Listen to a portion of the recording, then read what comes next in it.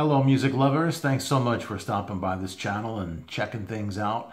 I thought I'd share with you my interview with Jon Anderson from 2010. It was an interview that I did as part of a radio show, and only a little piece of it aired. Most of this interview has never been heard by anybody. I've just been kind of sitting on it, and I thought, it'd be kind of a fun, interesting listen. There's nothing here that's groundbreaking, nothing that you haven't heard before probably.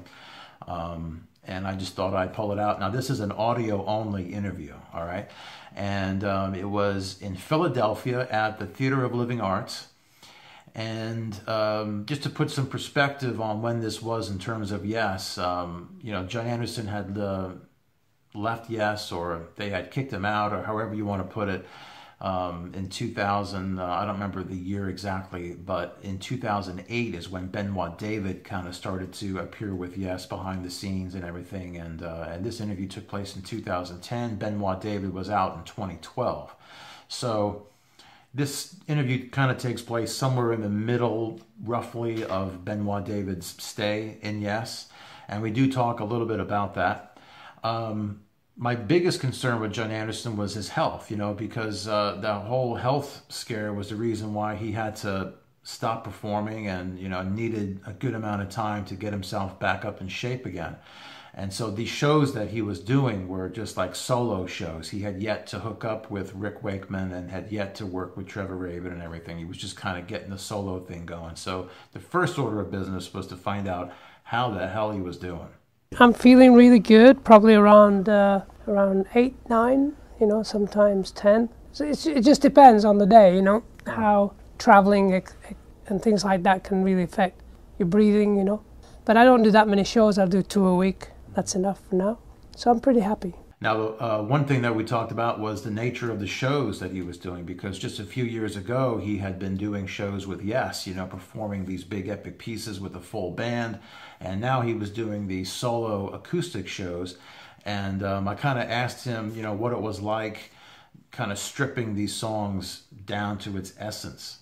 Yeah, well, the songs are exactly what I recorded on my cassette and then brought it to the band. And that's what I found, a cassette of my early renditions of Starship Trooper, Honor of a Lonely Heart, with the lyric, because they asked me to write the lyric, so I learned the song, and You and I, Your Move, just the early versions, and that's what I do on stage. So then I asked him about how it was that he got back into Yes in the early 80s, when they were getting the 90125 lineup in place. And I kind of asked him, what he thought about those early demos of the album and, what his impressions were. I was working on some projects in south of France and writing about Chagall, the Marc Chagall, the composer. And I was working with a French poet on some sort of surreal music, and I was pretty happy down there. And I came up for the weekend, and Chris rang me up and said, would I listen to the album they were working on? And I listened to it in his car, and it sounded really good, but it just missed on some of the choruses, and some of the lyrics weren't very solid yet.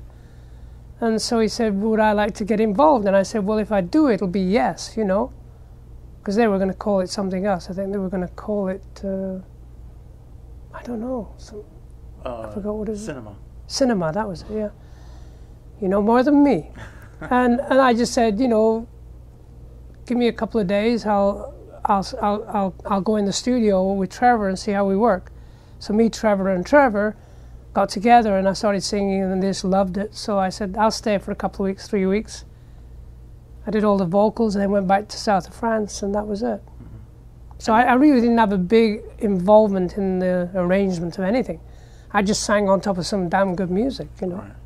Well, I wrote all the lyrics for the verses and the bridge, and he wrote the chorus. He really helped me with the verses, but I generally finished them off, as to how I would sing them. But I think we did the first verse together, and then he went for a drink or something, and I finished the second verse, the bridge, and that was it. Because the chorus was already a hit, it was touted to be a hit anyway, and the production was amazing. So I just went in and sang a lot of different versions of each song on the album over a period of 3 weeks, and when we picked out all the good stuff, It was a brilliant, brilliant production. I also wanted to talk to him about where he was, what he was doing when he first heard the news that Owner of a Lonely Heart had hit #1. You know, I was in Barbados windsurfing, and somebody waved at me, and I got back in and said, the song's gone to #1. I said, oh, great. How's Trevor? Because he was in hospital at the time, yeah. He'd had an accident in a swimming pool. This lady fell on him, and he sort of got really hurt. And then within a month, we were on tour. You know, you become a sort of pop star for about 10 minutes, and that's fun. And I'd seen Spinal Tap at the first week of the tour, so that zoned me in on what we were doing. So next up, I asked Jon about Trevor Rabin. You know, I wanted to know if he had been in touch with him and, you know, what his thoughts were about possibly working with him now that he was on his own again. Yeah, we were in touch last week. He's in Seattle. He's doing a beautiful movie, The Sorcerer's Apprentice, based on the original Mickey Mouse idea, but it's a live version of it, and he's doing the orchestration for it. So he's very excited. And we've talked about doing some work in the future. Me and Rick are working together. Trevor wants to do it. Bill Bruford would love to, but he's not sure about touring. So, you know, I did ABWH about 20 years ago, and it was a very good album, big successful tour. And I thought, well, why not do it again if everybody wants to do it with Trevor? Because me and Trevor bonded over the last 3 years. He was, you know, when I was sick, he was calling me up every other week. And how you doing, Jon? You know, very concerned, you know. Wow. You find out who your friends are. All right, so next up, I finally addressed the elephant that was in the room. I wanted to know, you know, kind of in a nutshell, why he wasn't in Yes and what his plans were going forward. Yeah, well, they want to tour a lot, I don't, and so that's a problem. And next year, maybe, you know, when we get in the Hall of Fame, we'll all get together and do a good show, and that'll be probably it. I like the idea of working with young guys. You know, I worked with Paul Green School of Rock, and I'm working with the All Stars this summer on an album together. Because I like working with young people who are very, very eager to work on new music. And working with a symphony is important because I'm doing a new piece of music called Children Yet to Come. It's a half-hour, 4-movement project. And hopefully we'll be working with another youth orchestra later this year with San Antonio. And I think working with younger people, and you know, I've been working with a lot of people on the internet over the last 5 years, and I've been writing so much music, it's kind of frightening.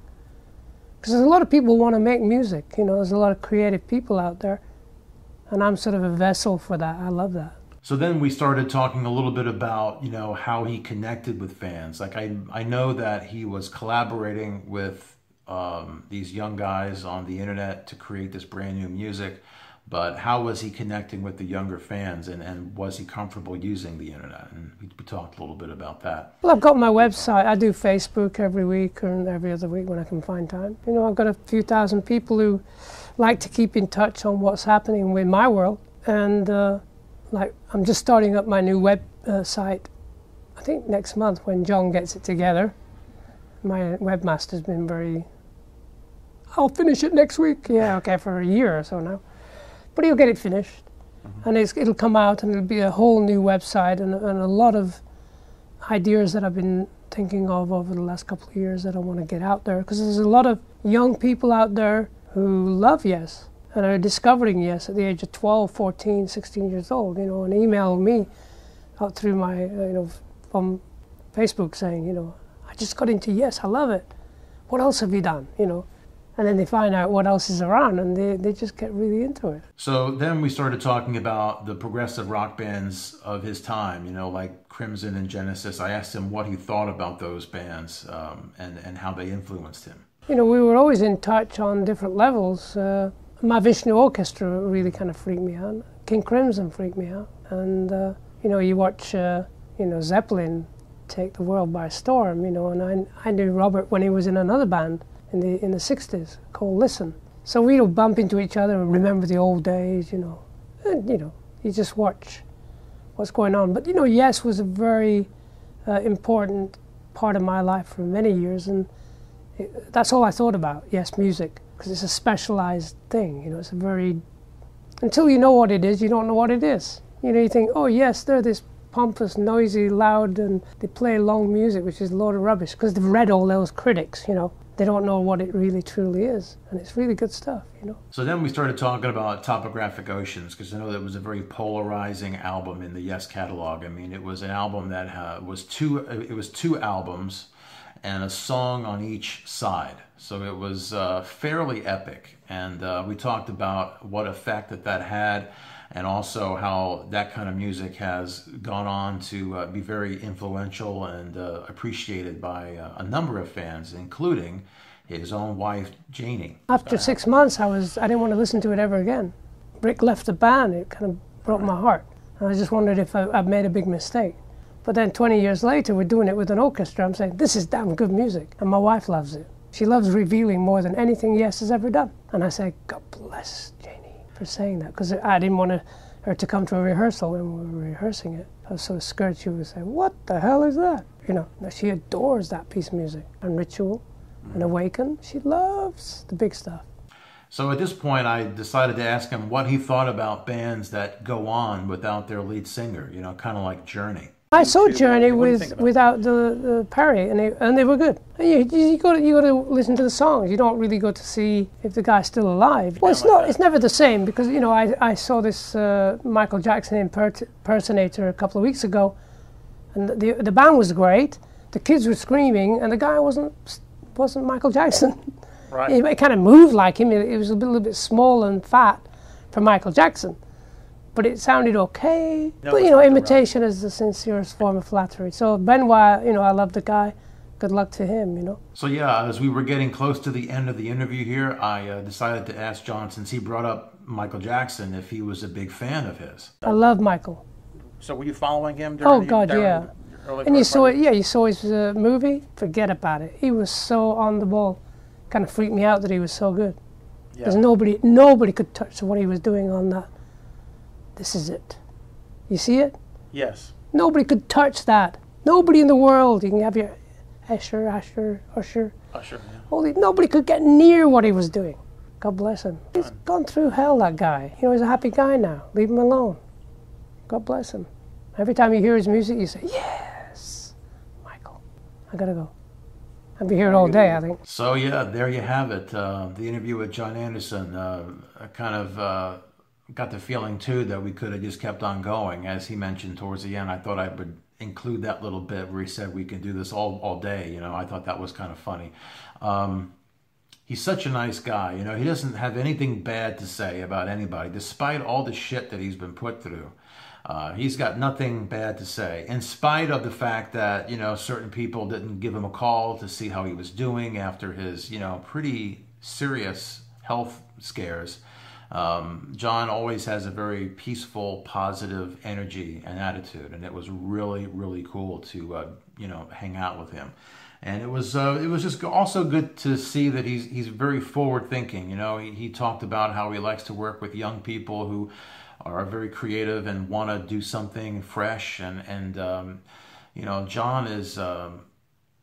he loves to create. He loves to work. You know, whether you like it or not. You know, I tend to like Jon Anderson more when he's collaborating with others. You know, and he had talked about the possibility of working with Trevor Rabin, which is happening now with the ARW version of Yes. They're going to be going on tour again a little bit later on this year. I've seen them a couple of times. Great band there. If you haven't seen them yet, try to go check out the ARW version of Yes. That's going to be hitting the road soon. So something else I remember from that time, for some reason Jon's sound guy could not record the show. And so Jon asked me if I had an extra disc. I was using a mini disc to record the interview, and so he asked me if I had an extra one that we could use to record the actual show. So I remember plugging my mini disc into the soundboard and then, you know, giving the show over to them at the end of it. I will tell you though, as a bootleg collector for the past 25 years or so, there was just a little bit of something in the back of my head that was like, I wonder if they'll forget to ask for the mini disc. You know, wouldn't that be a shame? You know, I had thought about, you know what, if they forget to ask me for it, and I happen to leave without it, you know, I could always go home and, you know, make a copy of it and mail it back to him and say, hey, here's the disc, you know. That would have been the worst case. But no, I handed it over to him, and so he has an archival copy of it, and I've got a really good memory that will last me a lifetime. It's really, really cool, you know, when you get to sit down and talk to your heroes. So anyway, I just thought I'd share that with you. Hope that you enjoyed it. Be sure to give this video a thumbs up if you like it, and subscribe too. I have another interview I did with Steve Howe that I got to see if I can dig that up. That would be cool. And so I'll see what I can do on that. In the meantime, have yourself a good one, and I will talk to you later.